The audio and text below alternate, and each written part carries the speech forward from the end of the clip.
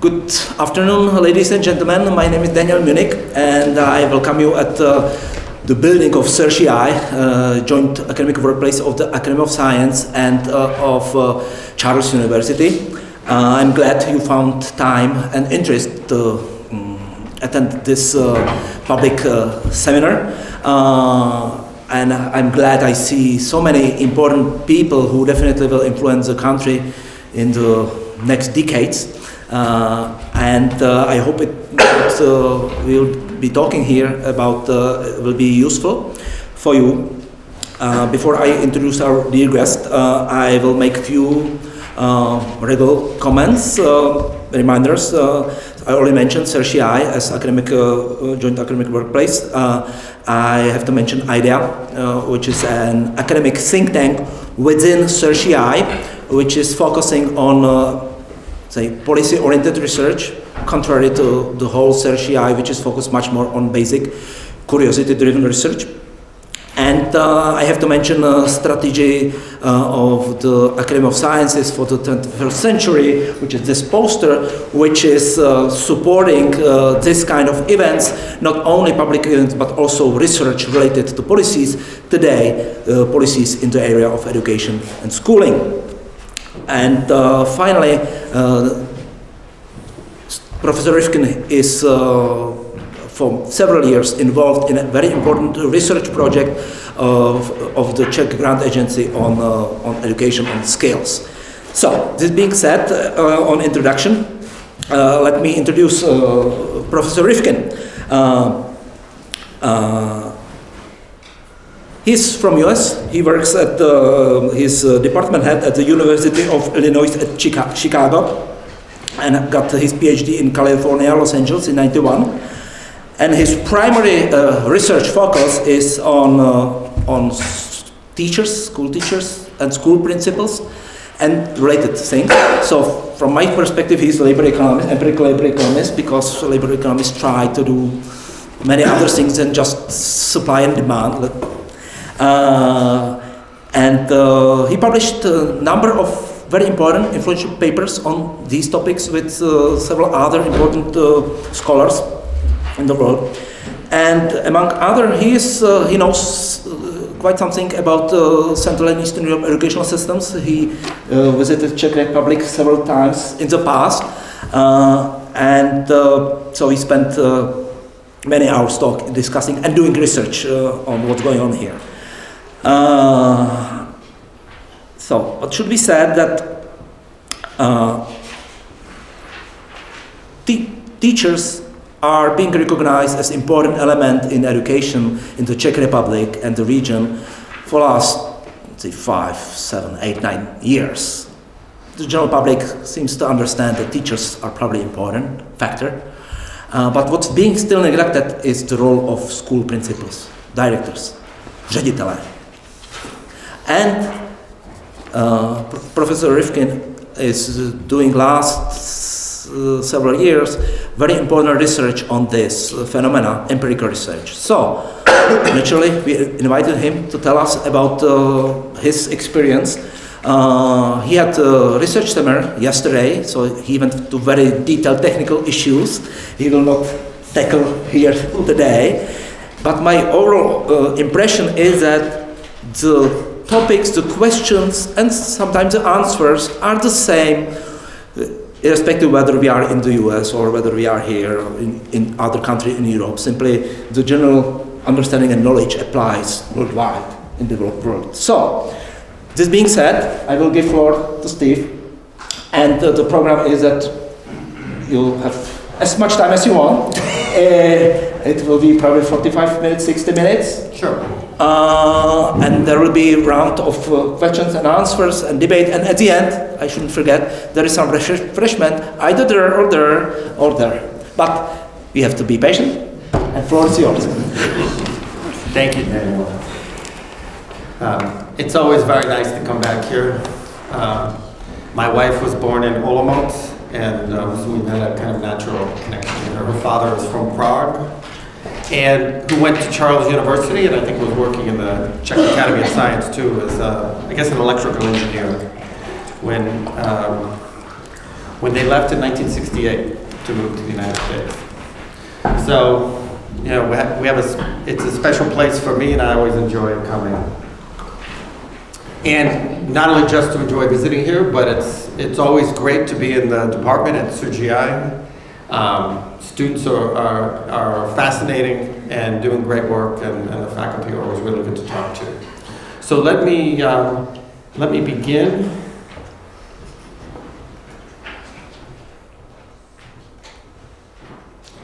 And I've titled this talk, you know, how do we raise the quality of school leadership?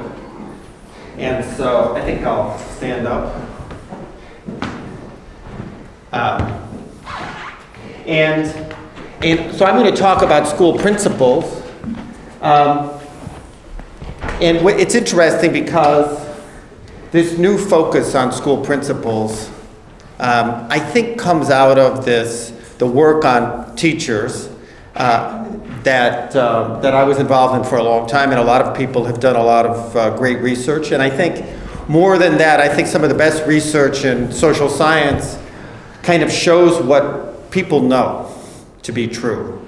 You know, and then there's lots of arguments about it, but ultimately, I think a lot of what has happened is that people have started to focus policy on things that parents and all of us who were in school, you know, at some point in our lives, thought was the most important thing. So when I was young, and my mother was a teacher, and my aunt was a teacher for a long time, they would talk about school principals not very nicely often.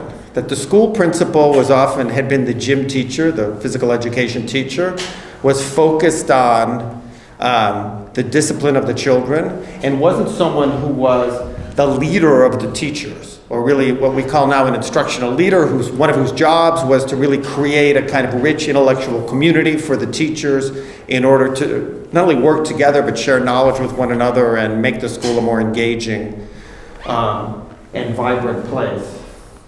So what has happened, I think, all over, but perhaps first in the US, was this recognition that schools weren't some kind of machine, you know, where you put some money in, you get a teacher who had some certain kind of certificate or license and went to a teacher training program, you have a class size, you get some curriculum, and you kind of, you know, it's like making vanuchka or something, you know, you put it all together and then it comes out as learning.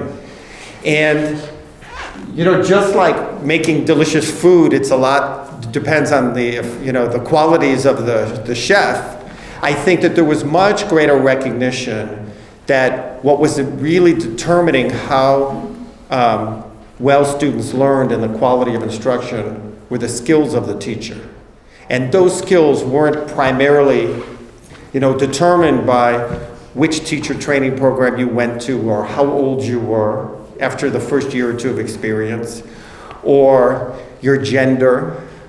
You know, you can think about taking two 35-year-old women, because most elementary school teachers are women, and you know, same university, similar grades, everything about them is very similar observationally, and yet it's likely that they do very different jobs in terms of how effective they are as teachers, because people are very different.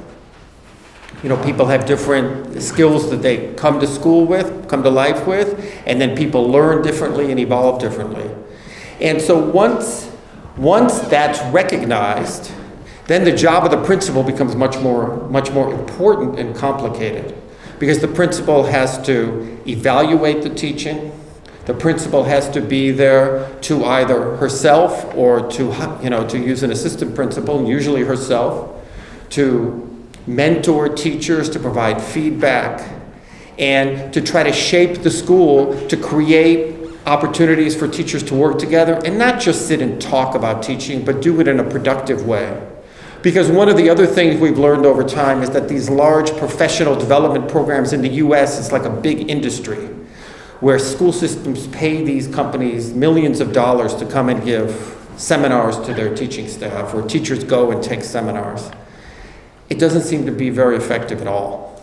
And what it does, the evidence is pretty clear, and I think isn't surprising, that what seems to be effective is when someone observes you teaching, talks to you about it, gives you detailed feedback, and provides some support to you on how to improve and the kinds of things that you can do. I mean, it's part of my job as a department head is to go in and observe it. I'm not well trained in that, and I'm not some great teacher, but there are fundamental things that you can, you understand, right, with experience about constantly assessing the knowledge of the students while you're teaching, engaging them, making sure that the students feel safe and that the climate is, a kind of rich climate for learning. And so I think that recognition, the kind of thing that all of us knew when we thought about how wonderful our 4th grade teacher was and maybe how not so wonderful our 5th grade teacher was, that's become more central to the way schools are operated, and I think that's very promising. Okay. So the policy discussions in the U.S. Have focused on 3 areas. The first one is improving the preparation of principals, and this has also been a focus of teachers, and the preparation of teachers has changed a lot in the sense that now teacher training is much more clinically focused, more like the training of physicians, in that it's much more around giving teachers more opportunities to teach and observation and feedback. And perhaps something similar will happen with principals, though it's not clear how important and productive this has been for teachers. Strengthening evaluation and incentives to raise school quality has been a very large part of what's happened in the US and I think in countries all over the world. And I'm going to talk about this. And it is the same as happened with schools and school principals. There has been some movement that I'm not going to talk about just to raise salaries, raise salaries just en masse. That's been tried in some places. I think the challenge is that one of the most important things that happens when you raise salaries is that you attract different people into the profession. So if you have a large salary increase, that means that the current teachers who already have been attracted to the profession at the lower salaries are going to get large raises, which are going to be costly. Now, for some of them, they certainly deserve it. But I think if the focus is on improving the quality of instruction, that's unlikely to have a big payoff. And so the movement in the US has been to rethink how we determine salaries and to try to get a closer link in some school districts, and states have tried this, between earnings and how effective someone is as a teacher. Okay. And licensing requirements have been the third thing. This has been for teachers. Some people think we should make it more challenging to become a teacher, that you should have to get a master's degree and finish more specific courses. But I think more people, and I'm one of them, have thought that what we really want to do is open up teaching to more people. So if people have a college degree, perhaps in science or mathematics, where we have shortages of teachers, even if they haven't gone to pedagogy school, that they can take courses while they begin teaching and get some other training in that way. And in fact, some of those programs have been quite promising.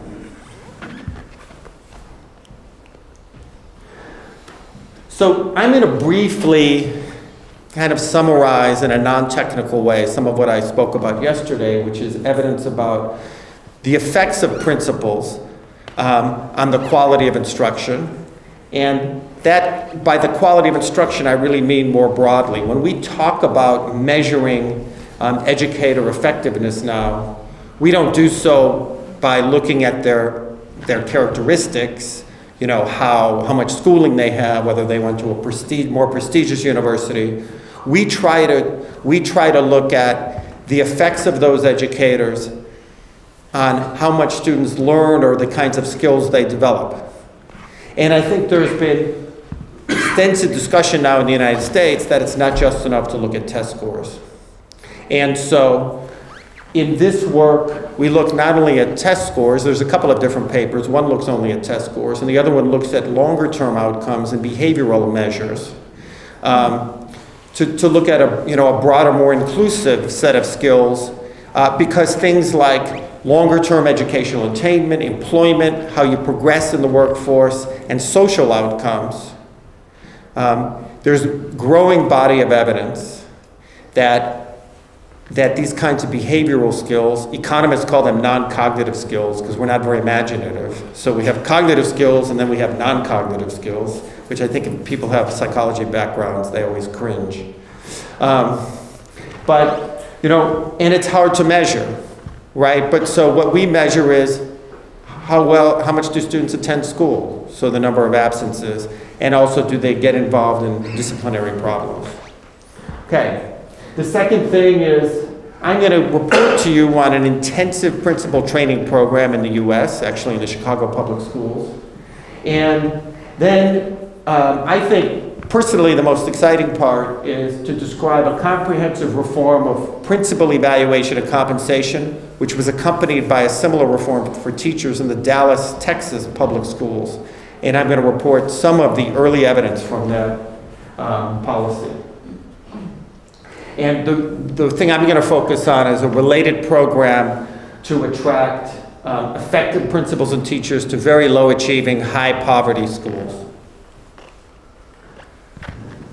So it's tough to measure the effectiveness or the impact of a principal on a school because the principal doesn't actually have much contact with children. You know, some children do get in trouble. But in general, the principal's job is to make the school a better place for learning. And that really means to have better instruction in the classrooms and, you know, other opportunities during the day. And when we think about what we want out of our schools, I don't think most of us think about higher test scores. I think most of us think we want our schools to educate children so that they can do well in the workforce and in their personal lives and in their public lives when they're adults. And, you know, but it's difficult, right? Because if you're judging how good of a job a third grade is doing or a primary school is doing, you can't say, okay, we know who's the, you know, we'll record who were the educators this year in the third grade, and then 20 years from now, we'll come back and, you know, and we'll report back. Because that's not the way things work, right? So we want to focus on these outcomes we can measure simultaneously or at the end of the year and give feedback and make personnel decisions on. But I think in the back of our minds, I don't think it's done nearly enough, is we want to keep these longer term outcomes in the back of our mind, kind of keep our eyes on what's really important. Okay, so those immediate measures should be related to longer term outcomes. And I think that, you know, particularly when you think about standardized tests, there's a worry that standardized tests, that teachers can raise standardized tests by teaching kids very specific ways to do well on a standardized test. And I think that's why there's a real movement, and PISA has done this, to try to have tests that capture knowledge of important skills. Whoops. Oh, good. So, you know, I said that about tests. High school graduation, you might think of as would be a good outcome. The problem with high school graduation is in the US, there's a lot of mobility from school to school. People are moving cities all the time. And so it's very hard to measure high school graduation, and educators have become very good at manipulating the numbers. And as I said yesterday, there was a famous case where someone would become basically equivalent to our Minister of Education under George W. Bush, who was from Houston, Texas, and he got caught having inflated the high school graduation numbers, and he had to resign. So we're going to measure the behavioral skills on the basis mostly of absences, even though there are health influences certainly on absences, but, you know, we think systematically there's lots of choices kids make in terms of whether, and families make in terms of whether kids come to school. And so we're going to look at that. There are disciplinary infractions.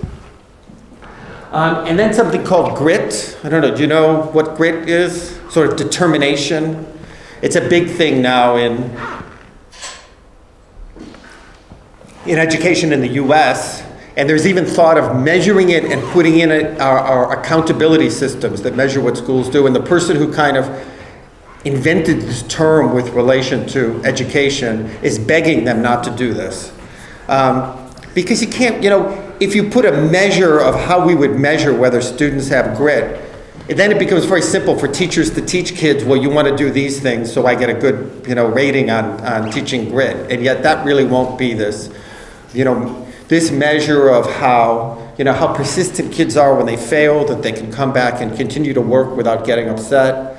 I think the other important things other than test scores is how thoughtful people are, right? And that they can understand that somebody may disagree with you about, leaving Europe or about immigration, and you don't immediately, or treatment of transgender people, and you don't immediately just call them stupid and can't have any kind of discussion, which appears, I don't know about the Czech Republic so much, but we are having this, this problem a lot. So we're going to focus on absences as the measure of non-cognitive skill development. So as I said, it's not so easy to measure what principals contribute to schools. Many aspects of the school is not under the control of the principal. The budget, the curriculum kids have to use, the books that they use in their courses. And it's also importantly, it's not by chance where families choose to live and where they send their kids to school. I mean, anyone in here with children knows that they thought a lot about where their kids are going to go to school. And, schools with lower socioeconomic status families, and where learning on average tends to be lower, or here where perhaps more immigrant families and test scores would be lower, you don't want to attribute that to the educators because that's not fair.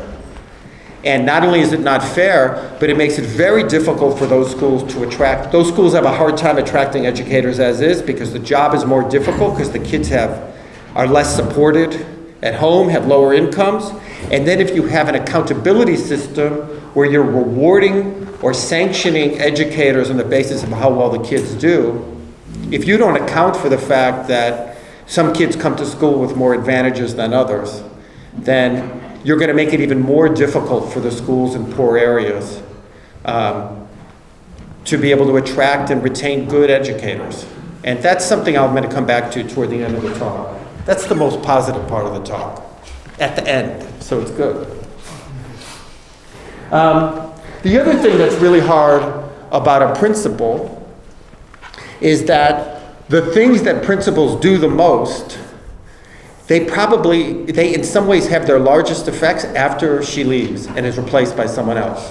So I've been department head for 7 years now around, and during that time we've turned over about half the faculty. So by the time I'm done in 3 years, almost everyone who's been hired in the department will have been hired when I was the department head and in charge of hiring, and then in charge of making decisions about who should get tenure and who's not able to stay. Now it's a joint effort. It's not just, I don't have total control, but I have a lot of influence.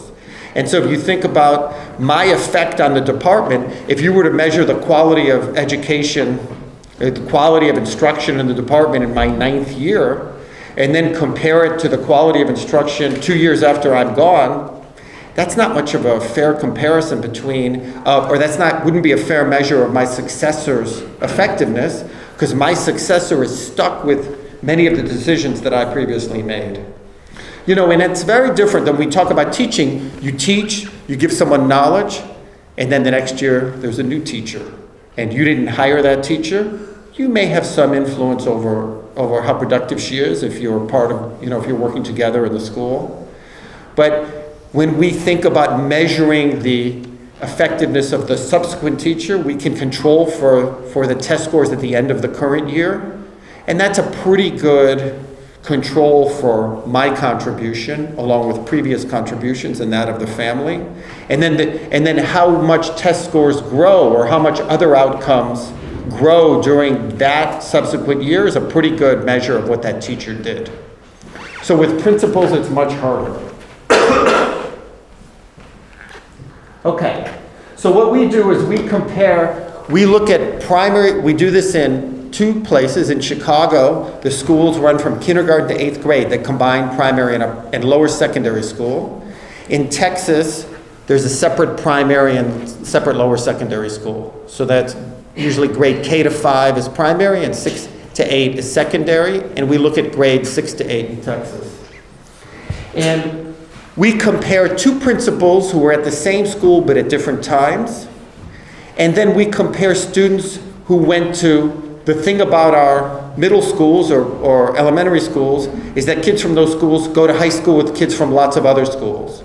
So we can compare kids who went to the elementary school where I was teacher, versus kids who went to the elementary school where Daniel was teacher, with kids who went to the elementary school where Mirka was the teacher. And they are all in the high school together. And so by those comparisons, and we account for differences in the family, and we even account for differences in propensity to be absent earlier in your academic life, and your test scores at the start of the period, we can get a pretty good estimate of the contribution of the school under one principal versus another. And we're going to attribute that to the principal. And yesterday we spent a lot of discussion on whether that attribution is reasonable, but I think there's a lot of supportive evidence, of survey evidence of teachers and students and principals that show that educators, that schools under a principal that seem to do very well at fostering these outcomes, they get better survey responses when they ask the teachers how well they did, or they ask the principals about their own skills and practices, or even when they ask the students about the engagement and safety of the school. And I'm just going to give you the summary because there's no nice pictures here, because really what you're estimating is you're kind of getting in some estimate of the contribution of each principal, and we just care whether they differ a lot once we account for the noisiness of these measures. And we find that they do differ a lot.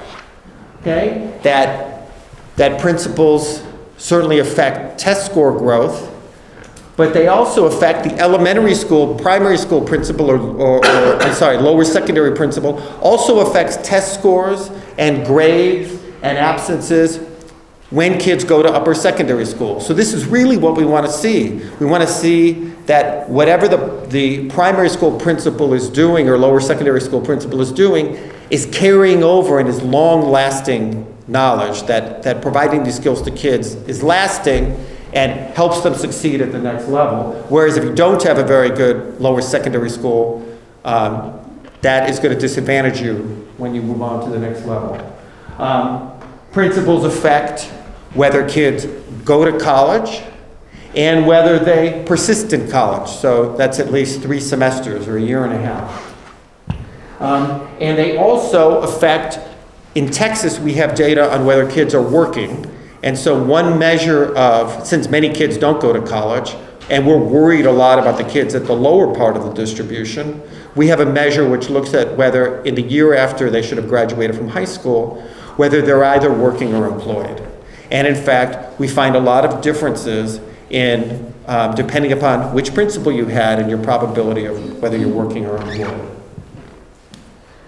What I do want to show you is that we found important differences in these principal effects on the basis of where kids started achievement-wise.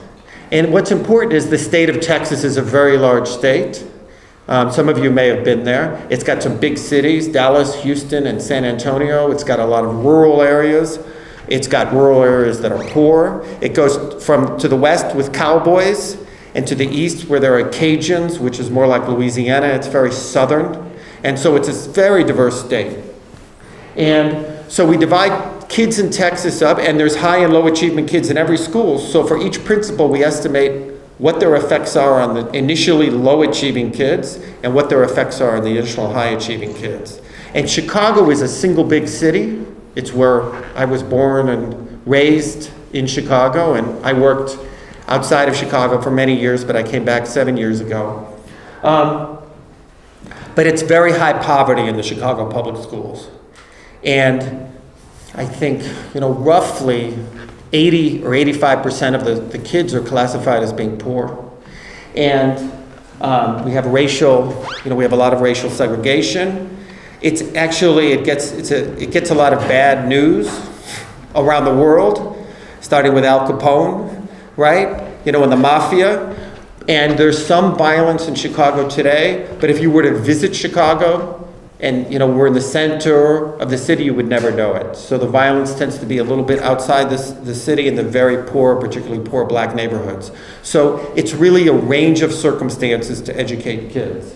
And so the low achievement kids in Chicago are much more low achievement than the low achievement kids in Texas. Okay.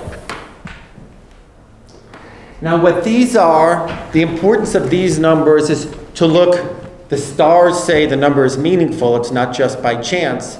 And the sign, whether it's positive or negative, tells you what we're really trying to get at here is the correlation or association between a principal's effects on test scores and whether kids are absent in the subsequent years, and that principal's effects on post-secondary schooling, so whether you go to college and persist in college, and whether you're working or in college. And so these are low achievement kids in Texas. And I think that one of the things that's important here is that when you see that learning, that the principals who raise, mathematics knowledge on standardized tests, in math, but particularly in reading, those are the same principles where the kids are more likely to attend college, remain in college, and also are either employed or working in the period right after high school, though that result is a little bit weaker. And what's also true here is that a middle school principal or a lower secondary school principal whose kids were less likely to be absent when they were in upper secondary school, those principals also educate kids who are more likely to attend college, persist in college, and be doing something productive after high school. And I think what this is showing is that it's the teaching and the acquisition of both cognitive skills, better math and reading skills, but also better behavioral skills, kind of showing up for school. But each of those types of skills is positively related to your academic attainment after you leave upper secondary school, and whether you work or not. And in Chicago, what's interesting is it really holds more for higher achieving kids. But in many ways, there's a lot of overlap between the higher achieving kids in Chicago and the lower part of the distribution in Texas, because the lower is not as low in Texas. And the higher part of the Chicago distribution is not as high as the upper part of the Texas distribution.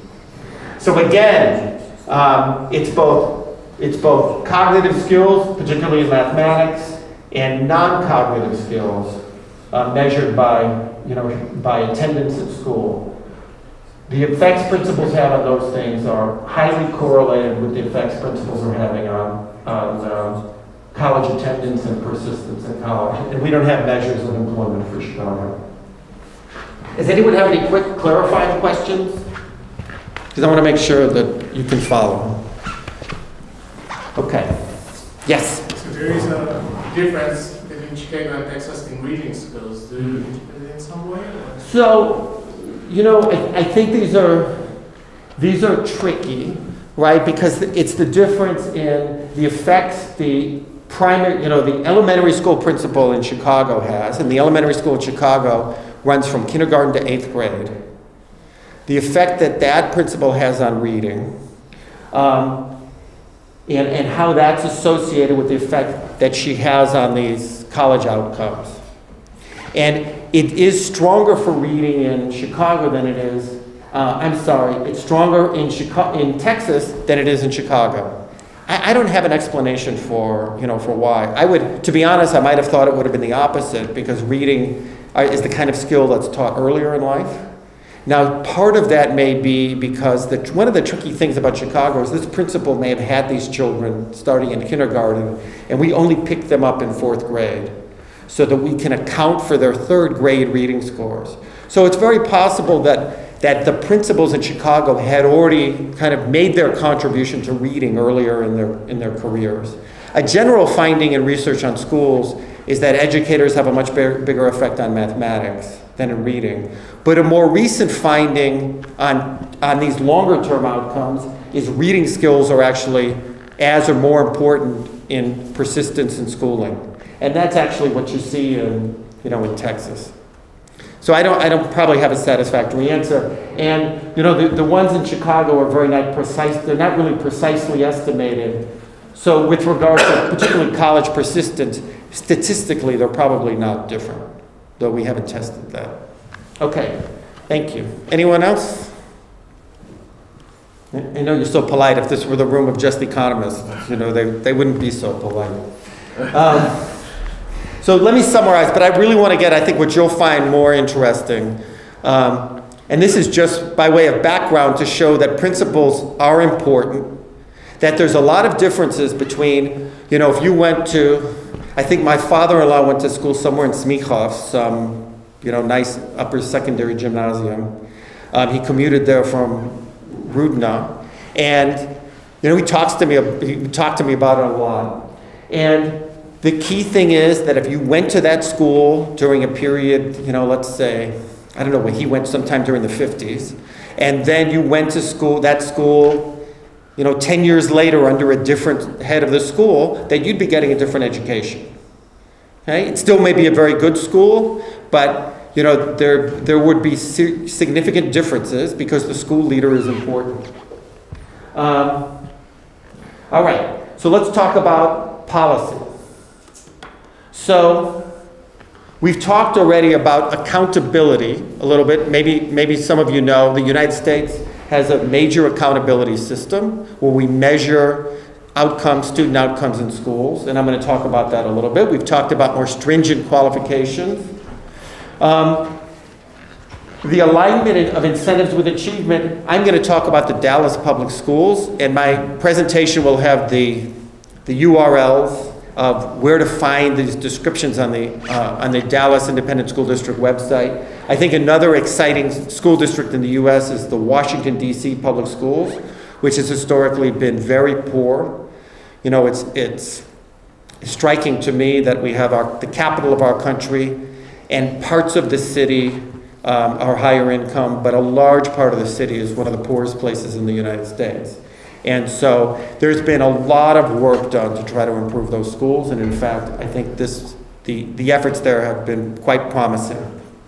And there's work to improve preparation programs, and we have charter schools in the U.S. which are publicly funded and but privately operated by for-profit or in most cases not-for-profit organizations. They're public schools, but the management is contracted out. KIPP is one of the major charter school organizations in the country. They're very well funded, and they use they emphasize leadership, and they spend a lot of money training their leaders. And they use what's kind of the physician model. I don't know about how physicians are. My wife's cousins, a couple are physicians, but I don't really know much about training here. But in the U.S., you go to undergraduate for 4 years, and then you go to medical school for 4 years, and then you have a residency afterwards. Where you're basically, you're doing a lot of the medicine yourself too, but a lot of that is you're a resident. You're watching the experienced doctors do their work. So KIPP has this residency program where they take someone who'd like to be a leader of a school, and for 6 months, they're being paid, but they're not really doing anything at the school other than observing the principal and working with the principal. And the Chicago Public Schools have taken on the same program. Now, the traditional way for someone to become a school principal is that typically a teacher, and it's no longer just physical education teachers, never was only, but it was often, would become an assistant principal. So it would be an administrator in the building who worked for the principal, and depending upon the size of the school, there may be one or more than one. And after some years as an assistant principal, if that person wanted to be a principal, then they would progress to a job as a principal. And the concern is that when you're an assistant principal and you're keeping track of the lunchroom and the kids who are getting kicked out of their classes and the playground, or some boy got a bloody nose, or there's so much happens during the day in a school that the assistant principal didn't really have time to learn about good skills from principals. I find that kind of hard to believe. I think people have their eyes open. I think what's more compelling is that if you don't think many principals are very good, and people are assistant principals working for someone who's not all that good, then there's no reason to think they're going to accumulate good skills and ideas about running schools. So this residency program, one of the main ideas is they put these residents in schools with people who are believed to be some of the better principals in the system. So this is what we're going to study is Chicago.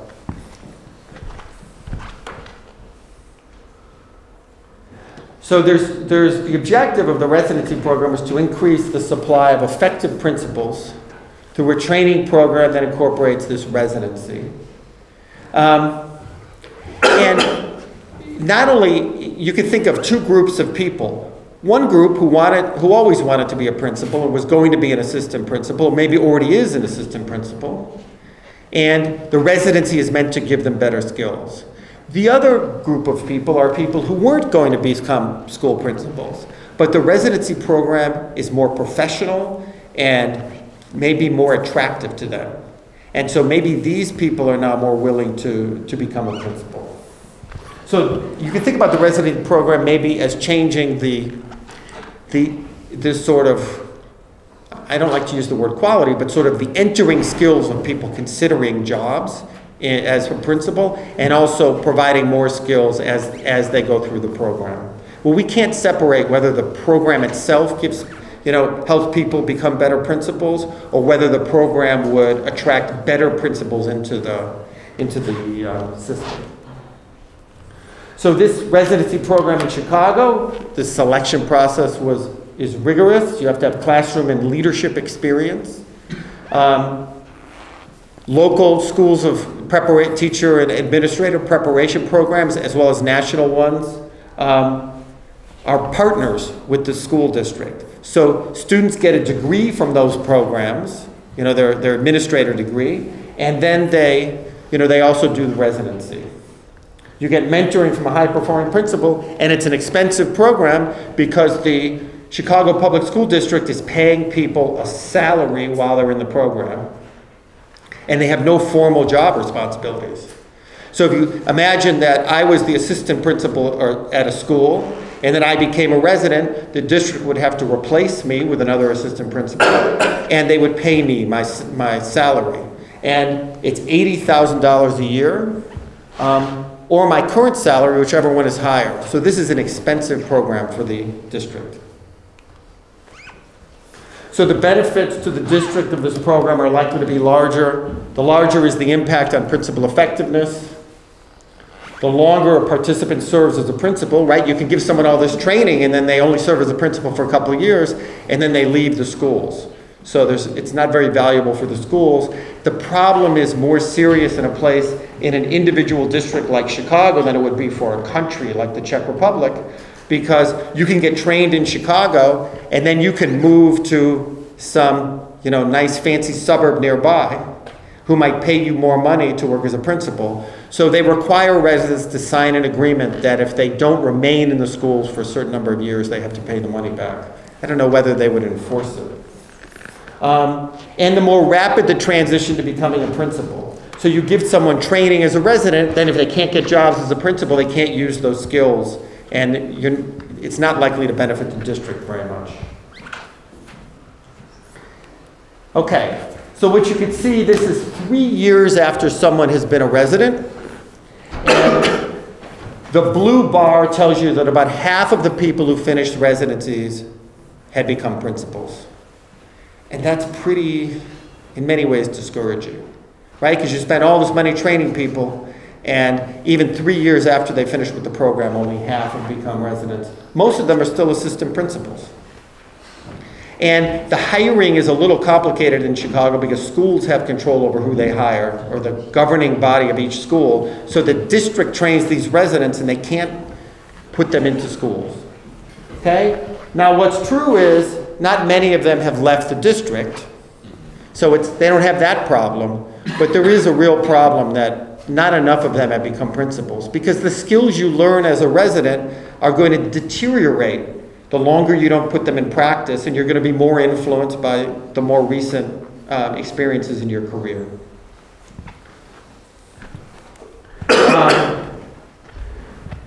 In Chicago, residents typically are placed into the lower performing schools, lower achievement schools. And in a way, that's why the program was put in place in the first place, to raise the quality of education for disadvantaged children. So you can't compare the test scores in a school led by a resident versus the test scores in a school led by a principal who didn't go through the residency program, because the residents are being hired in lower achievement schools. So to account for that, I'm just going to show you the trends of in the achievement in the period leading up to the hiring of the new principal, and then show you how the trends change in schools led by a resident on average versus the trends changing in schools led by a non-resident who was hired in a similar period. And the left side is mathematics, and the right side is reading. And the lines represent average achievement. If you look at the left diagram, it starts off 7 years before the new principal is hired, 6 years, 5, 4, 3, 2, 1. And for these schools that were getting new principals, achievement was going down a bit. And those are in tenths of a standard deviation of test scores. And the schools where the non-resident took a job, you know, that line is above. That's the upper line versus the school the resident took a job.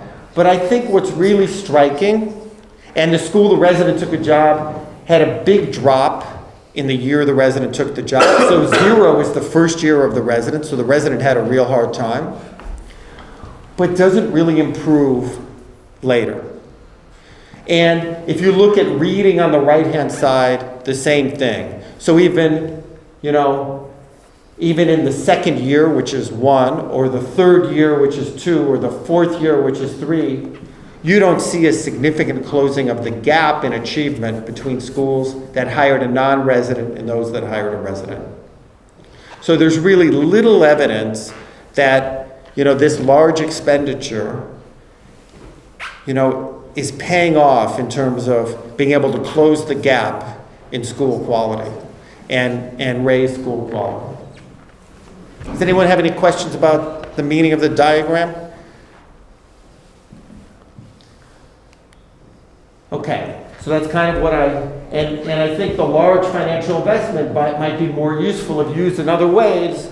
And I kind of lead in by saying such as support for evaluation and compensation reform. So the other thing I want to talk about is educator pay and evaluation prior to the accountability reforms, because I'm going to talk to you about a comprehensive system that's in the Dallas public schools. So in the US, salaries typically are set at the district level, and they have what's called a salary scale. So each year of experience would typically raise your salary, though it may flatten out at a certain point.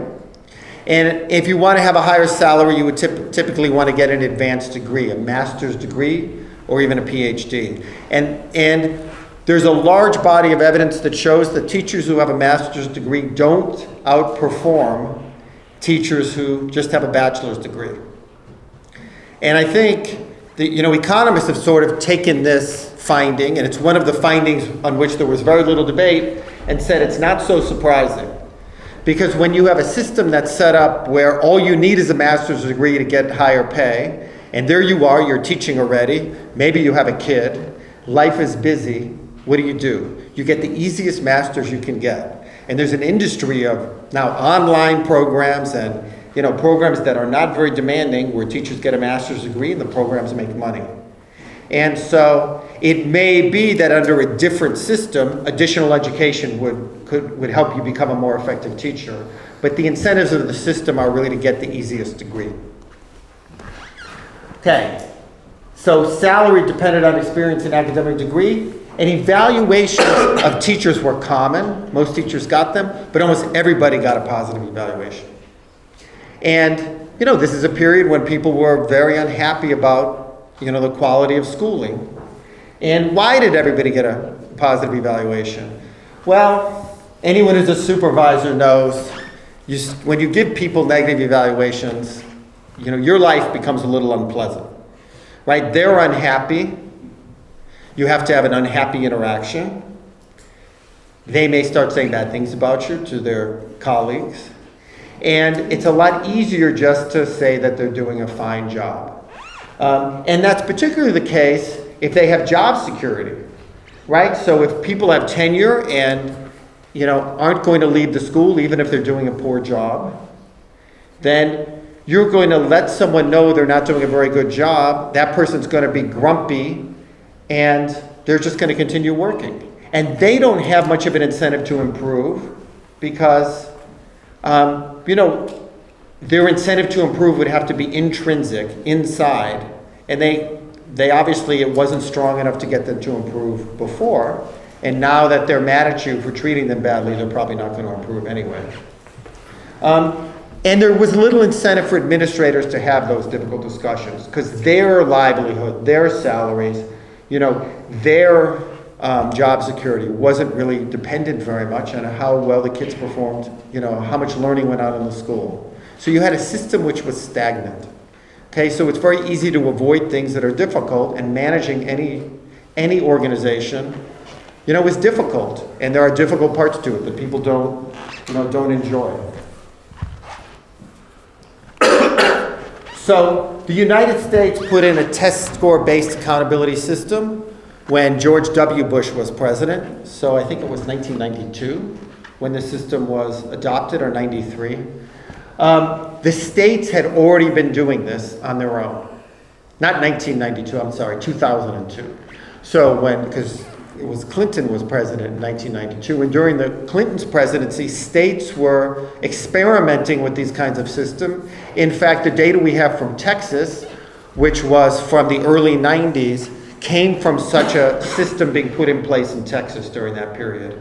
And the evidence of what happened in those states was used to support the passage of national legislation that put in the federal No Child Left Behind reform, NCLB, that has recently been replaced by another one, which is a little bit less strict. And each school was rated largely on the basis of test scores, and not much else, and really the average test scores in the school. What they did do was they used the average test scores of all the kids, and then for each group. So if you had low-income students, they would have the average for low-income kids, black students for black kids, Hispanic students for Hispanic kids. And the school was rated, and it's No Child Left Behind, so the rating of the school depended upon the demographic group that scored the lowest. That determined the rating. There were things put in place to try to make it not so punitive for schools that had a lot of initially low-achieving kids who came from disadvantaged backgrounds. But this was the system, and schools could be sanctioned for low scores. And the focus on test scores rather than test score growth and other measures, and having a more holistic system that measured more about what educators were doing, was really problematic. I think it was promising and a good first step that we started measuring outcomes in schools rather than just sort of looked at the characteristics, the spending levels and things. But No Child Left Behind didn't do it very well. And I would say that the fixes that were made, the new legislation, didn't necessarily improve it. But with that time, only time will tell. So Dallas had a new superintendent who had worked in Colorado. He was a former Air Force person. He was a kind of extraordinary guy. He was a great admirer of Eric Hanushek and economists' work on education. He was a great believer in incentives and that the focus had to be on the children. And he was totally apolitical. So he was really driven to put in his system and enact it. And if people weren't happy with it, that's just the way it went. And so he put this system in place. It was a comprehensive evaluation system that combined information from supervisor observations. So teachers were observed a number of times during the year. Principals were observed by the school superintendent or the superintendent's assistants a number of times during the year. And everyone got a performance, this was called a performance evaluation. Some of you may know, I think they may use something like the Danielson rubric in Dallas for teachers. There are a number of different rubrics which measure different aspects of educators' jobs. That was one element of the evaluation. The second element was surveys. For teachers, it was of students, and for principals, it was of families, where families would give survey responses to questions about the educator, and the responses would determine, again, a given number of points that would go into the educator's score. The third part had to do with test scores, which were not only the state standardized scores, but the city of Dallas developed a number of assessments so that the art teacher was assessed, the music teacher was assessed, very young kids were assessed, because the state tests are mostly in language arts and mathematics, and they cover grades 3 through 8, you know, for primary and lower secondary schools. And the ratings category are determined by the score. So you add them up to get an evaluation score. It's important. Some teachers, you can't, if you teach kindergarten, they don't ask the kids to answer surveys about the teacher. And some subjects didn't have assessments. So, as I'll tell you in a minute, the weights placed on the observational component, the student achievement component, and the survey component may differ across teachers. No educator received a salary decrease in the early years of the program. If a new teacher was rated really highly, they couldn't get the top couple salary categories. They could get the high rating, but their salary would remain lower. The third thing that I should add that's not in here is they created a very strict distribution of the fraction of teachers who'd be in the top category, second category, third category, and the bottom categories. Because they were worried about this problem that educators would all receive very high evaluation scores. And so he built into the system a distribution to make sure that, you know, it's sort of like when you curve grades in a class. If the median grade is going to be a C+ or a B-, that's just the way it is. Half the students are going to get lower. They did the same thing here. Okay. The objectives were to provide comprehensive information on job performance to be used in professional development, provide fair and accurate ratings of job performance to be used in compensation and employment decisions, and to raise the quality of instruction and leadership. If you get a lot of information, the mentoring and support you receive, the feedback you receive is going to be better. Particularly when that information is linked with the test scores of your students. So it's one thing for me as a principal to say, oh, you should have done X, Y, and Z to a teacher who did very well. It carries less weight than if I say, you know, if we look at the test scores of the kids in your class, they're really not learning this element of mathematics very well. You really need to work on this. And here's what I observed, and here's some of the things I think you need to do. The incentives are supposed to raise effort, because now the higher your evaluation score, the more money you're going to make, the more prestige you have by having a higher rating. And you hope that because performance and how effective you are as an educator is more closely linked with your compensation, with your salary, that this is going to attract more effective educators into the profession, and it's going to discourage less effective educators from entering and remaining. It is making being an educator in Dallas more risky in terms of your salary. And that riskiness probably needs to be compensated by an average, somewhat higher level of salary. And they did that as well. So I'll just outline the key features. I think that Daniel's going to post the presentation, so I put the URL in there to describe it. Student achievement component depends upon results relative to similar schools, so you're not just comparing apples and oranges. It measures really the effect on test score growth, essentially. Not exactly. And the district assessments are developed for all subjects and grades. Super observations have a rubric. The family surveys contribute to the score. Now, one of the most important things, which I thought is so clever, is that principals observe teachers, and they give ratings to teachers. And one of the things is that as a principal, if you're giving high ratings to teachers whose students do very poorly on tests, that's showing a misalignment between your observational evaluation and how well the teachers are doing to foster learning. Your score is deducted. Points are deducted from your score. Your score is lowered. And so you have an incentive to be accurate when you're evaluating your personnel, your teachers. And I think, now, one of the things we just learned when we met with the district is they think that's slipping a little bit. That these principals have learned that the small penalty they pay for being a little bit inaccurate may be compensated by the fact that if they give teachers slightly better evaluations, the teachers may be a little bit happier and more likely to stay in the school, so they won't have to deal with turnover, as long as the teachers aren't too bad. So it's kind of interesting that the principals see this trade-off and are acting on it.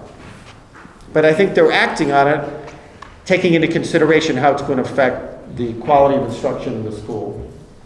The Teacher Excellence Initiative, which is the component of this for teachers, they also have achievement components. You get the major part of your achievement score is determined by how your students do, unless you don't have tested students in your classroom.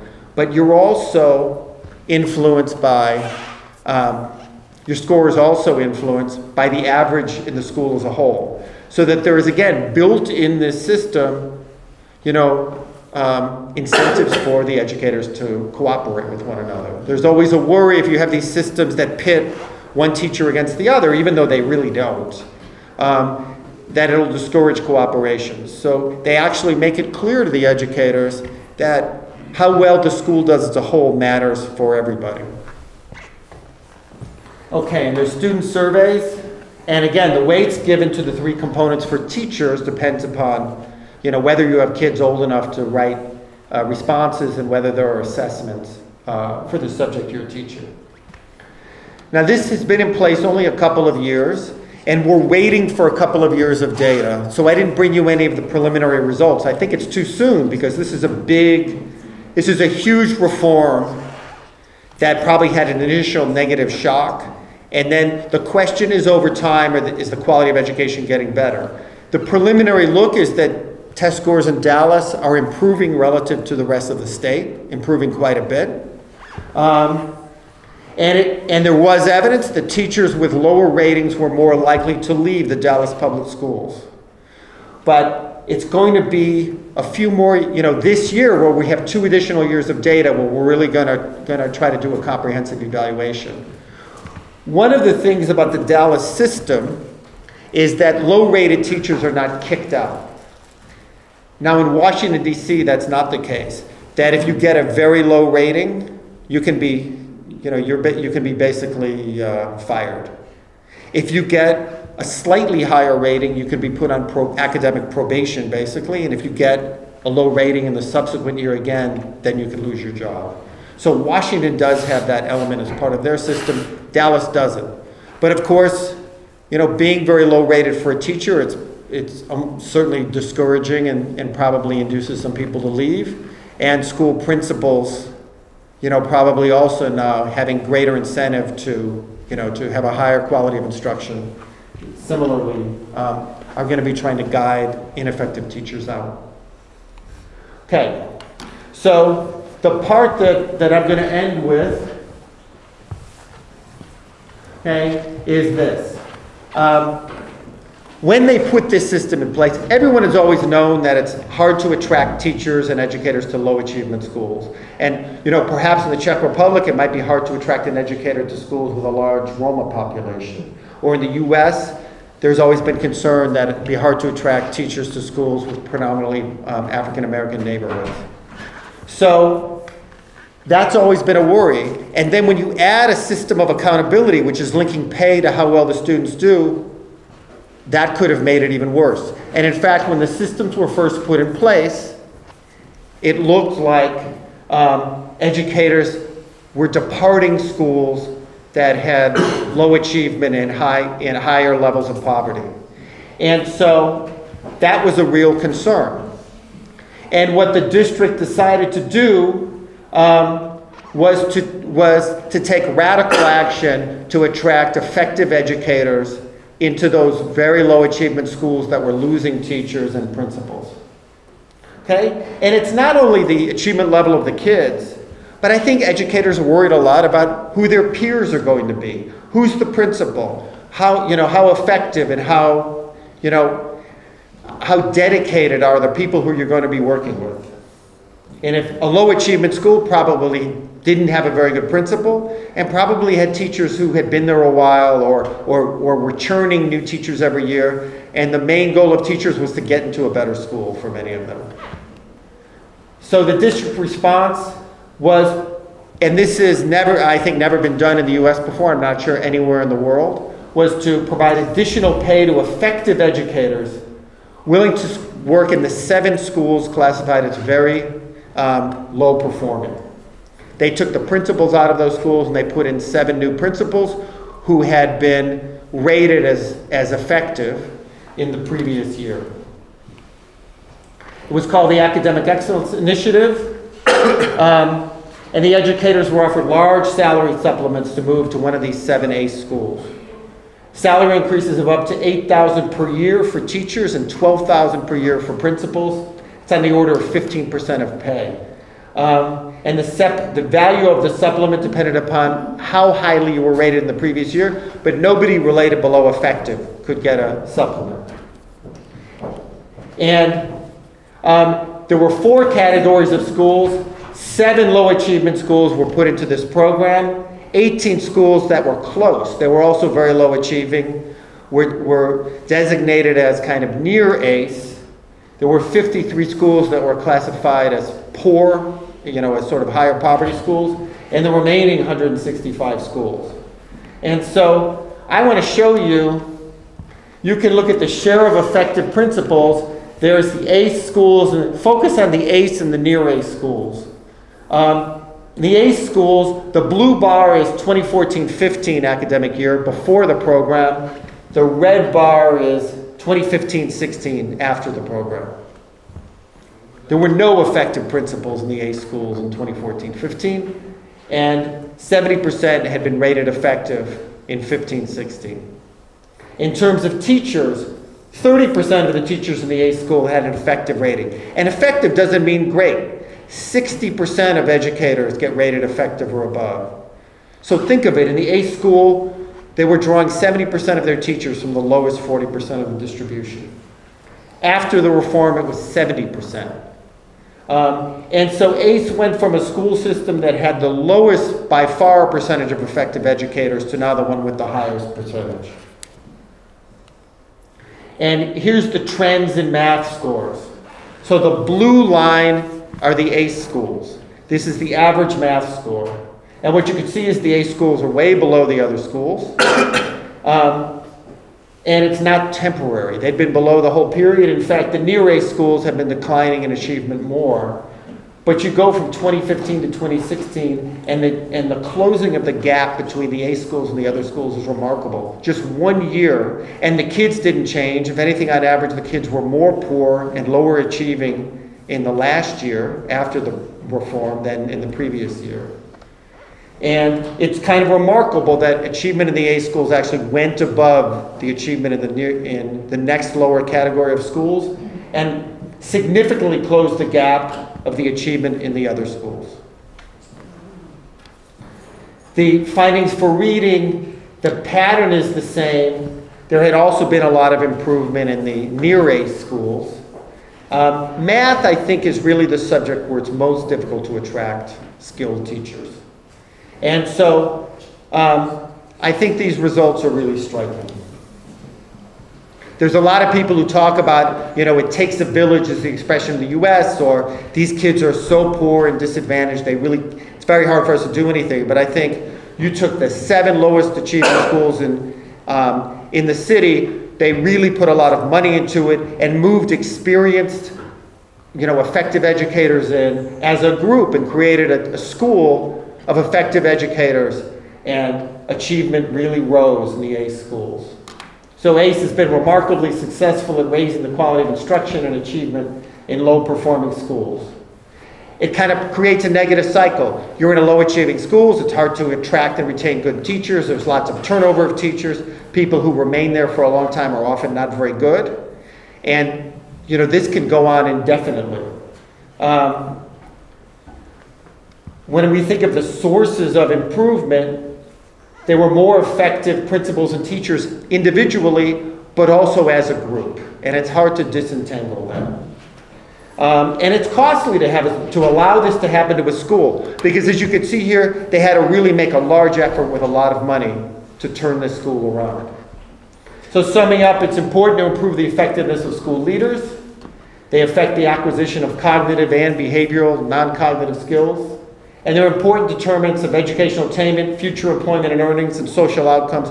We had hoped to get data on arrests and criminal behavior, because particularly with concerns about the lower, the really lower part of the achievement distribution, the poorest kids, but we weren't able to do so yet. Evidence suggests it's difficult to raise effectiveness through investments in training programs or regulations. Many program participants did not become principals, and a number who do will likely leave the public school after a short period, and there's little evidence that they were more effective while they were in the school. Other evidence suggests that stricter licensing requirements are unlikely to significantly raise the quality of school leaders or teachers. Comprehensive evaluation and compensation reform are really promising. Management is something you learn by doing and by observing others. I think when you're a teacher or when you're working anywhere, you sort of observe the way the department head or manager works, and you think about, one, whether you'd like to do it, and two, the things that you like about what they do, not what you don't like. And being an assistant principal seems like perhaps the best place to learn.